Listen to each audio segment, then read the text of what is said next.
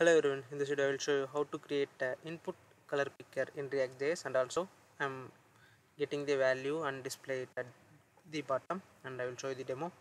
If I click this input field, color picker means I can able to choose colors, and I can able to change the ratio of this color. Okay, and I'm going to copy this color, means I'm just choose color and it's printed here. Okay, you can, and also I'm going to change the color also. Okay, it's changed into color. Okay, value, change the value. Let's start in React.js. Okay, here I already created a React project, and this is a common CSS for input field and and I want padding at the top. Okay, and go here, and here I'm just create the input and close that, and I'm going to give a type as its color.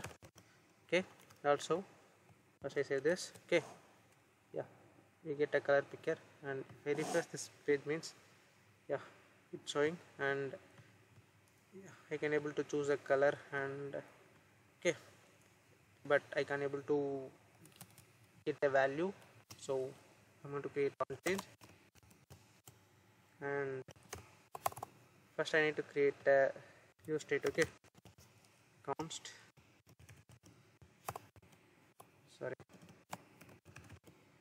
set color, and this is view state. Initially it's empty and it's imported here. Okay, and I'm going to copy this and go here, I'm passing E, and paste that, set color, and E dot target dot value. I'm going to target the value of this input field, and also I'm going to print the value. Okay, here, and I'm going to copy this color and paste it here, and I say this. That's it, 2 line of code. Okay, and if I refresh this page, means yeah, I get a input field, color picker, and I can choose a color, and the value is printed here. Okay, and also I'm going to change the color also.